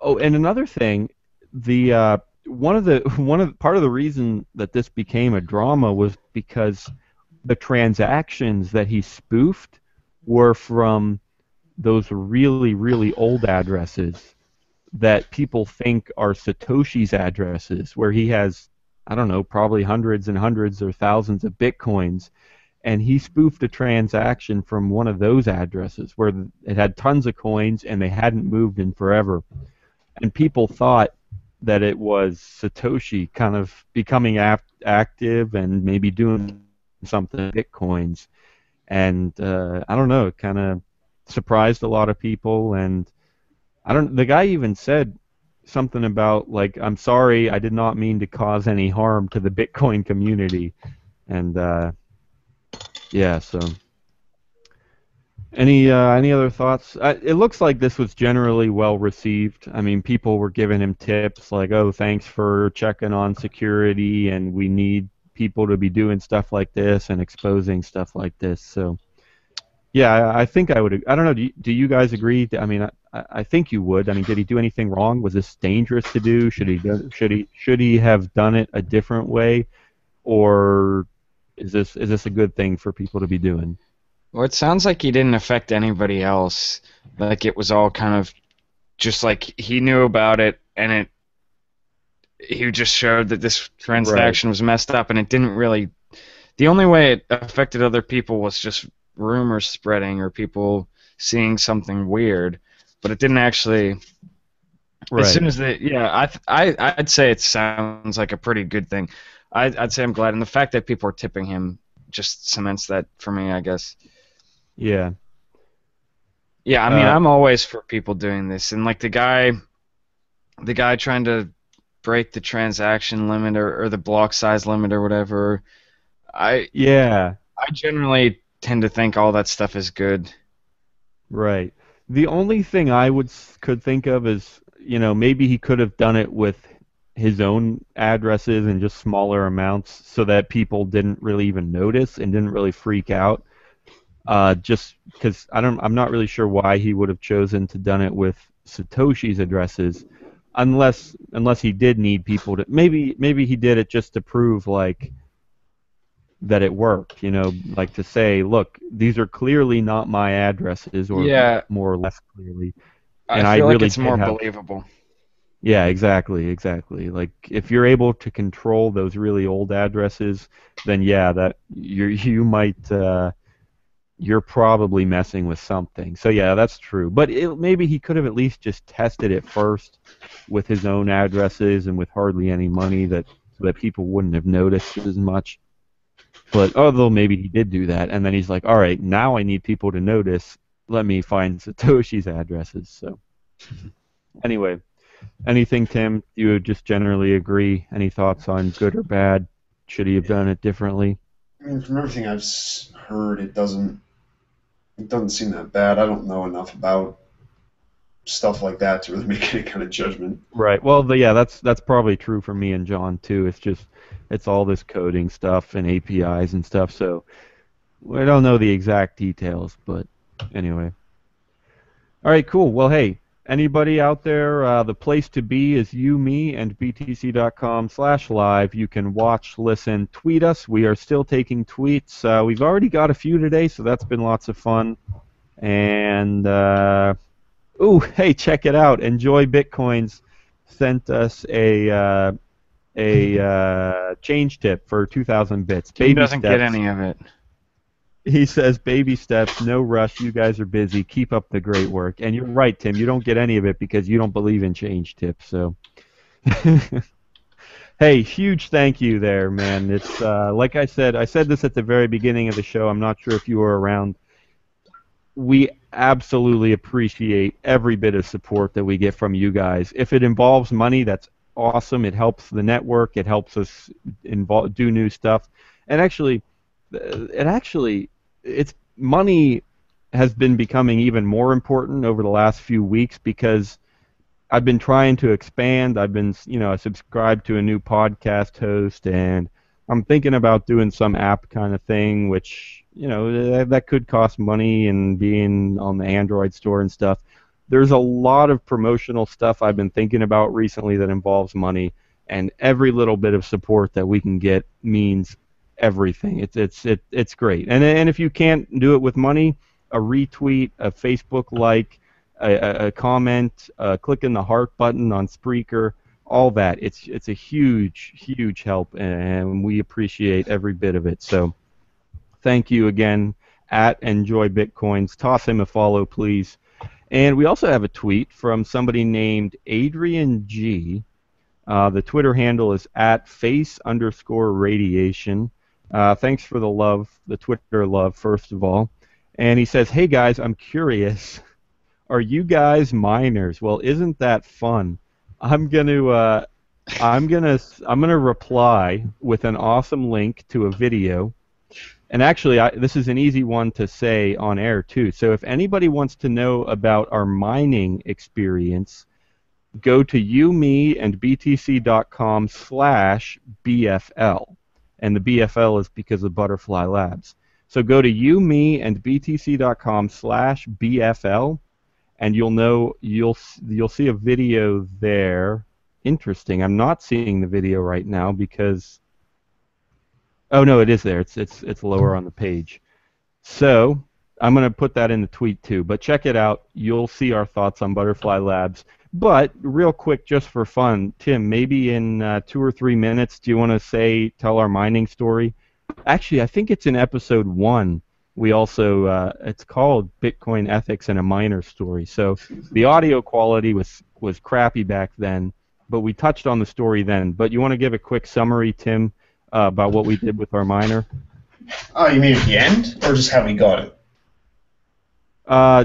From the beginning, yeah. How we got into Okay. mining, how much we did.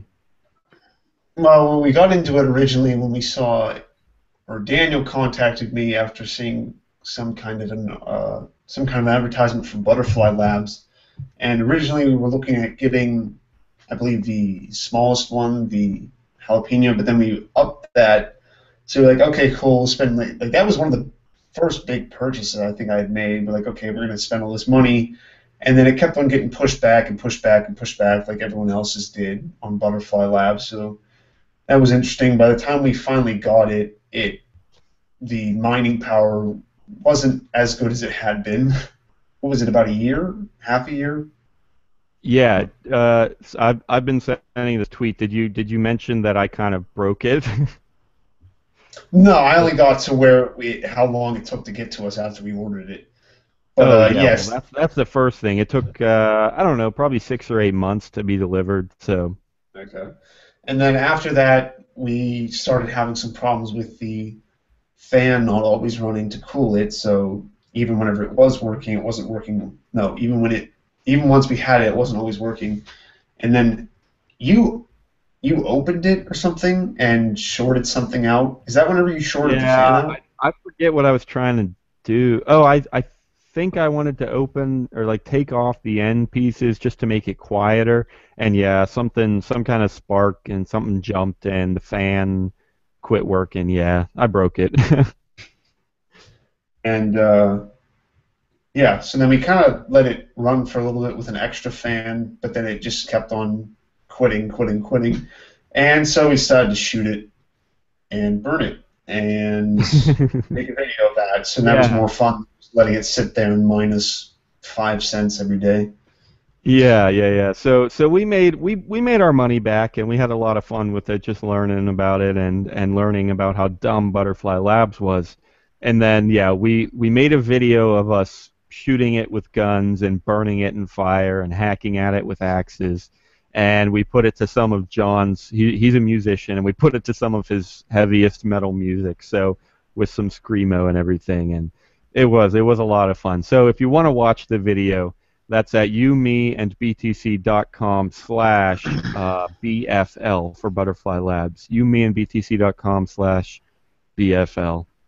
And it was yeah, that was fun. So anyway, yeah. So thanks again. Thanks for all those tweets.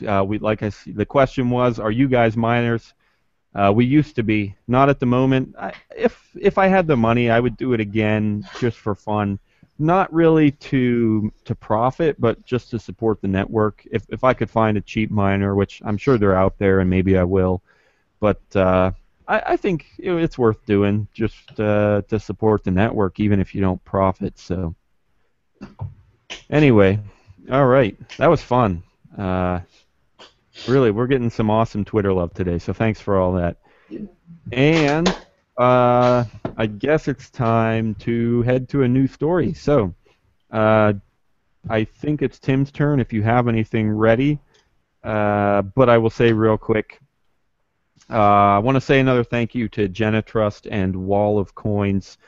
You can buy and sell Bitcoin super quick, same day. You can sell it for cash, available immediately in your bank account, or buy it with cash. And literally within minutes, you can have any amount of Bitcoin you like, and you don't even have to create an account. So if you want to try out buying, you can head to youmeandbtc.com/buy, and we have a widget there. Awesome company. Wall of Coins. Try it out at youmeandbtc.com/buy. All right, Tim, what do you got for us? Drop a link. Well, I have that. It's not so much an article, it is just dragging things back to Greece and the economy in general of the world. It's from the business. What? Yay! I was cheering for Greece. We for them falling apart? Is that what? That's not very nice. No. Just the topic, because we talked No. about Greece a lot. So Daniel supports economic collapse, don't you remember? I'm all I for know. economic collapse. I just didn't know who Daniel was.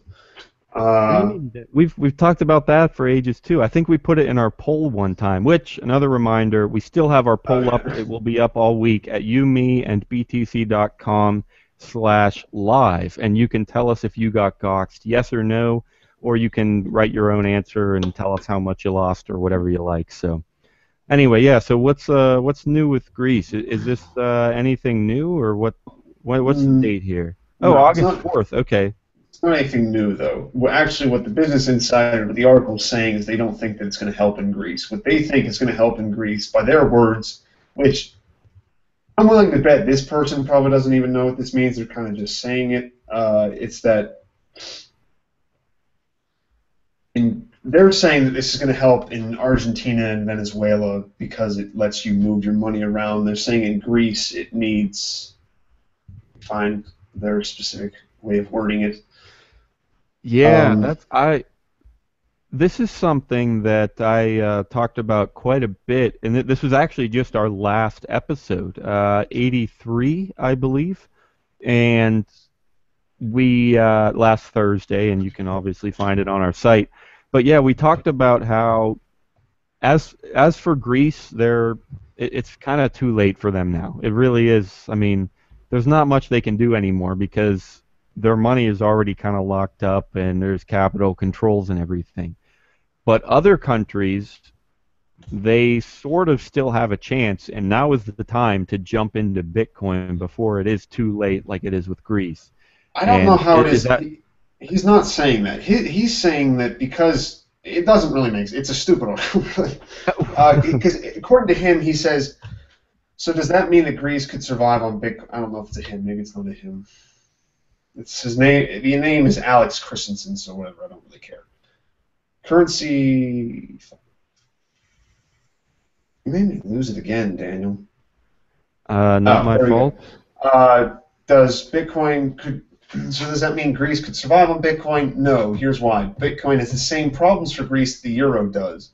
Greece needs expansionary monetary policy to try to jumpstart inflation and lighten its debt load. However you go about doing that in any kind of way, I don't know. What?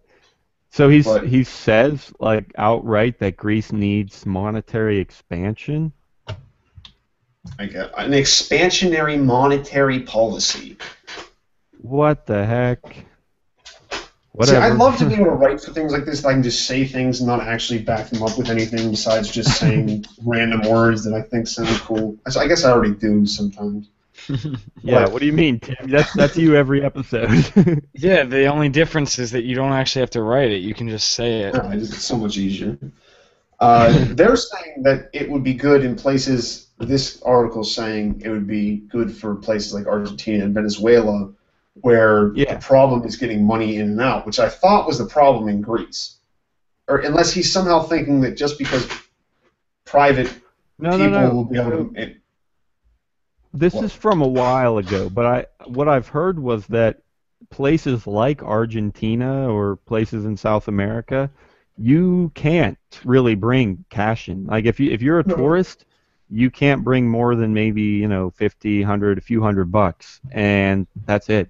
So I think that's what they're saying about Bitcoin is with Bitcoin you can get money in and out, obviously, because it's on the internet, which you can't really do with other fiat currencies. And so I think that's what he would kind of be saying. It's just Bitcoin is helpful in that kind of a situation, right?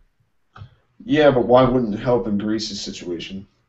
Well, because Greece, their money's already stuck. They can't really get their fiat currency, their euros. They can't get a hold of them in order to buy Bitcoin and get into it.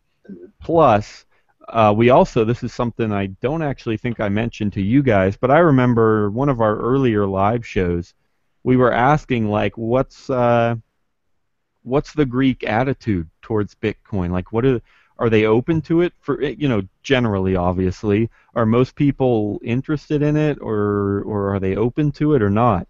And I asked, like I said, last episode, it was 83, I believe, and I had two slightly more experts than me on a show with me, and we were talking about Greece, and I asked them, what's the attitude over there like? Are they interested in Bitcoin? And they said, no, not really. I mean, it's just the people over there, they like cash. There's not really much digital, and they're not that interested in Bitcoin. So, All right, that means I was right.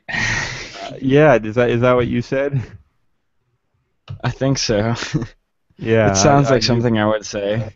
Yeah, I think you might be right. Yeah, because I remember I was surprised. You're like, I was asking if you think Bitcoin will help any of them, and you're just like, no, no, I don't think so.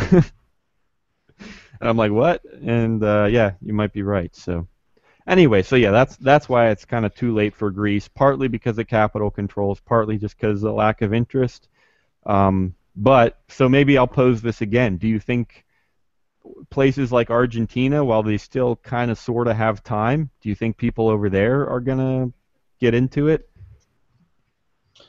Well, we've I seen on that graph, it's Latin Yeah, that's America's increasing. right. That's what I was just thinking. We covered just about half an hour ago the some BitPay statistics, and yeah, you're right. Latin America has seen some insane growth just in the past, 2 or 3 quarters. So yeah, maybe they do have a better mindset, and maybe they will start to get into Bitcoin and understand it and using it to keep them safe from the fate from a similar fate to Greece's. So yeah. Anything else worth touching on in that article, Tim? It's fairly long. I don't know. Is there anything we missed? he's The mostly just talking about how fucked up Greece is. yeah. That's But here's really another thing. This is something that I don't think we've talked about much, but I remember hearing it. The This is Argentina, I believe, still, and he says the problem is exacerbated by the government's artificially high exchange rate with the dollar. This has led to a black market dollar for swapping or a blue dollar market. And this is not completely news because it's been going on for several months, but it might be worth talking about just the fact that uh, yeah, the government really messes with. Not only can you not really bring very much cash into places like Argentina, but the government just completely screws with the exchange rate, and it's they. Uh, my guess is that they adjust the exchange rate in order to bring more dollars to the government and less to the people, I believe, because they probably the government I'm sure wants U.S. dollars because it's way better than whatever fiat currency they're printing, and so anyway, so they mess with it. Cool. Enter enter Bitcoin. Although still used by only a small number of Argentines, it is a way around the official currency controls that does not use the blue dollar market. Recently, the government has begun cracking down on unofficial exchange markets.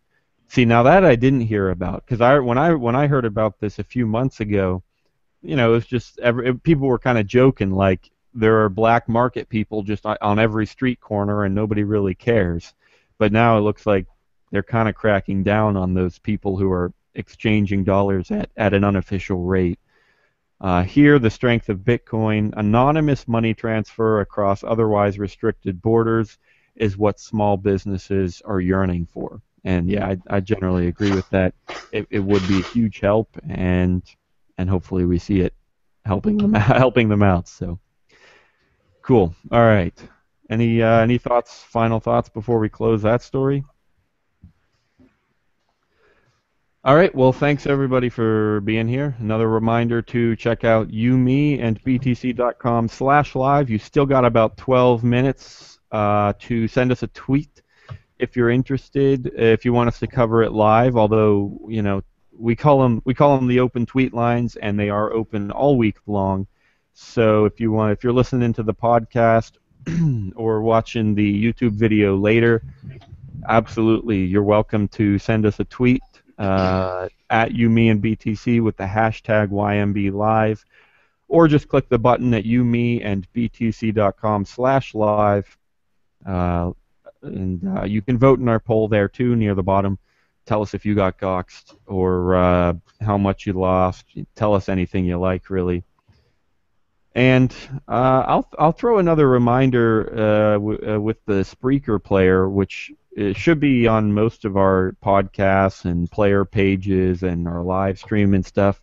Just another reminder to every time you see the little heart button for an episode, on the Spreaker player, we'd love for you to click it if you're willing. It should help us out to get more noticed and higher up on the lists and everything. So, I mean, I don't know that for sure. I don't know everything about Spreaker and how it works. It's a new thing we're trying out, but yeah, if all you got to do is click. If you see the heart button, we'd love a click. So, anyway, I think then it's time to turn it over to John, I guess. I don't know if you've got more stories or anything interesting, but I think it's your turn. So, what do you got? Yeah. Well, I have. Let's see. I'll go with this one. I don't know if we'll talk about it that much because, to be honest, I don't really follow this kind of stuff. But it's a CoinDesk article called "7 Politicians in Support of Bitcoin and Blockchain Tech." Now, to be honest, before looking at this, I think I've only heard of one person on here. Or wait, no, Yeah. two. So, anyways, yeah, here I'll post it in the chat because I guess I forgot to. Yeah, I don't know why. I had 2 articles, and this seems like the other one was another X accepts Bitcoin article. So I guess I'll go with this one. Although it's not that much different. So yeah, we got number 1, Jared Polis. He's a U.S. congressman. He had a satirical response to policymakers wanting to ban Bitcoin. Oh, wow. If there was an agency that reacted in an irrationally negative way to digital currencies, I would be happy to rally support in Congress to restrict their funding. Something like that. I see he says Polis argued that the U.S. dollar should be banned, not the cryptocurrency. That's I don't like politicians, but that's a cool thought because yeah, I mean we talk about that a lot. The U.S. dollar is equally as corrupt as Bitcoin and stuff. So yeah, let's ban the dollar. Yeah. Number 2, excuse me, Dan Elder. He's running for the U.S. House in the state of Missouri. He looks really young. Like he looks like 25 or something. Yeah, so apparently he funded his campaign solely in Bitcoin. The first congressional candidate in the United States to do so. And yeah, he said it was a unique way to bring integrity back into the notion of money. He's an Air National Guard veteran and IT specialist. Yeah. He said go for it. Yeah, it says he saw Bitcoin as a competitor for fiat, and that's pretty decent too. I mean, we like competition, free market, so. Yeah, and he apparently it says he did it to take a stance against the Federal Reserve and its policies, which have weakened the U.S. dollar. All right, moving on. Number 3, George Galloway. He's a British politician. Across the pond. Yeah, he's a mayoral candidate for London. He said he plans to leverage the blockchain to track the mayor of London's expenditure in a bid for greater transparency. Okay. Yeah, another cool point. I mean, again, not a huge fan of politicians, but if you're going for transparency, that's better than somebody I think that's not going for transparency. So. Yeah. So apparently there's something he has called Mayor's Chain, which is a blockchain-based public expenditure manager system, and that's what he pledges to run the capital on, their budget on. Yeah, so that's pretty cool. Let me see. There's a link for that. Let me check that real quick and see if there's anything interesting. Mayorschain.com. The power of us all. Full budget transparency. Yeah, that's pretty cool. Yeah, I mean, like using right technology now, to make every detail of the budget visible to the public as a first step. It's got a picture of the guy's face on it. It seems pretty cool. How do you make a government 100% financially accountable? Yeah, this seems pretty cool. Yeah, I mean, right now, I think a lot of things are technically transparent. Like, technically, the public has access to the budget and everything. but it's probably my guess is it's really difficult to access that stuff and read through it, and then it's even harder to see if they actually follow the budget and where the money goes when and everything. So yeah, that's an interesting idea, and it's better than nothing, I guess. All right, we got four more. Let's see if we can do this in 6 minutes. Andrew Hemingway is a Republican running for governor in New Hampshire. He's proposed using blockchain during elections. That's interesting. I haven't really heard of anyone proposing that before. Yeah, well, I've heard of a voting system that uses the blockchain. Yeah. But yeah, if it was for elections, that'd be pretty decent. Yeah, so apparently he did this on Twitter. Someone asked him about his views on voting ideas, or voting IDs, sorry. And he said we could apply the Bitcoin blockchain algorithm to help solve this problem. Use the principle of distributed consensus. It's kind of vague, but you also only have 140 characters. So Yeah. Another thing to point out is that he's from New Hampshire, which is that's where the Free State Project is. So there's a yeah, lot of liberty-minded people there and gigantic Bitcoin lovers. So that's the kind of thing that would be real helpful to get him elected, I guess. And yeah, so yeah, he might have some fans. yeah. Number 5, another one from across the pond. Gulnar Hasnain is a Green Party candidate running for Vauxhall, a district in central London, or Vauxhall. I don't know how you say that. Yeah, she's the first mainstream political candidate to accept Bitcoin in the UK. And she's using one name, which I'm not quite sure what that is. It's in change tip, yeah. So, yeah, I don't know what one name is. Maybe we can look at that some other Nice. time. Hey, we take change tip, and if you send us a change tip, Tim doesn't get any of it, so it's even better. So. Yeah, you can be sure that your money is going to somewhere worthwhile. That's actually, I forgot to mention this earlier, but I told you that we have the audio stream on our webpage, and I described it below it, and I said the audio stream is perfect for when you don't want to see Tim's ugly face on the video stream. You can just listen to the audio. So You still have to hear his voice, though. We haven't quite figured out how to yeah, get we rid of figured that without kicking Tim off, because we have to keep him off for for arguing with. and for just moral points or something. Like we did something good Yeah. for him. All right, Guys, let's get on Number with 6. this. Number 6 is Rand Paul. He's the only one who I really know anything about, and that's because we've talked about him accepting Bitcoin in a previous episode. He started accepting Bitcoin in April of this year. People have described him as libertarian. After his father, it's kind of hard to say that, but Yeah. Yeah, technically he's a Republican, but yeah, yeah, some liberty ideas. yeah, and he's definitely got some decent ideas. And The Washington Post said that his decision to accept Bitcoin was a genius political move. I don't know if I'd say genius. I mean, it's a good idea, but nothing revolutionary or yeah, crazy. Because like that earlier guy, he funded his campaign 100% through right, Bitcoin. So right. that's, So I mean, but it's Rand not Paul is a high-profile candidate, so that's true, definitely. there is Yeah, a bit of a Yeah, that. Rand Paul, number 6, and then number 7 is Rick Perry. Those are the only two names I recognize. I wouldn't have recognized Rick Yeah, Perry's face, but I would recognize Rand Paul's face. this is the first time I've seen Rand Paul's face, but I know I've heard his name many times, and Rick Yeah. Perry, I've recognized the name, but yeah, no face. Yeah, he shared his stance on Bitcoin during an interview. He stated his support for regulatory breathing room for digital currencies. So I guess he doesn't want to completely clamp down on them. So Yeah, which I again, guess that counts as support. yeah. It's the same kind of thing. I'm not a huge fan of politicians.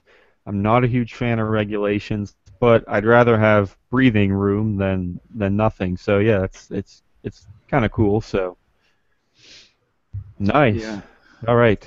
Well, that's it. Yeah. If you're the voting type, I don't know, check out this list and see if there's somebody you would vote for. I'm I think technically I'm on the fence. I lean pretty heavily towards not really having any reason to vote. But if you are the voting type, check it out. I'm showing 259, so I want to show or give another gigantic thank you to everyone who was here today for our 2 hours of Bitcoin headlines. It was a ton of fun. Two web pages that I got to mention. Obviously, I've been mentioning it the whole time. You, me, and btc.com/live. The tweet button will be open, all week long. Send us anything you like. We could get to it next week. Same thing for the poll. Go ahead and drop a vote. I think what I was seeing last time I checked was about 2/3 not really getting doxxed, and 1/3 said yes, I was doxxed. So, but you can fill in whatever answer you like too if you want to tell us how much you lost or anything like that. And yeah, another thank you to everybody that was active on Twitter. We had some awesome people out there asking questions and giving us some tips. Yeah, like I said, we love change tip. Every little bit of support means a whole lot, and like I said, especially within the past couple of weeks, I've been finding some stuff that we can help promote the podcast, but it costs money. So money's great if you're willing. Change tip, or there's an address on our website, or if you don't want to spend money, tweets, follows, subscriptions on Spreaker or iTunes, or reviews. We could definitely use some reviews on Stitcher. Tell us what we're doing wrong, or just anything. If you wanna bash Tim to death, figuratively, don't murder him. I know you want to murder him, but I don't know. Apparently that's bad or something. I don't know. But if you want to figuratively bash Tim, leave us a review, on Stitcher, and search for You, Me, and BTC. Hopefully it'll show up. Cool. All right. I mean, I think that about covers it. And check out Wall of Coins at youmeandbtc.com/buy. Tune in tomorrow. We plugged this last week, but then we decided to run a different episode. So this time it should be for real. Tune in tomorrow for a discussion about the blockchain and kind of the revolutionary ideas behind it, and governance, and chicken abuse. We actually talked quite a bit about chicken abuse. So tune in tomorrow for that discussion. Tune in next Wednesday, 1 to 3 p.m. Eastern. Make sure you keep the tweets rolling in, and we'll see you then. Thanks a lot, guys. Bye.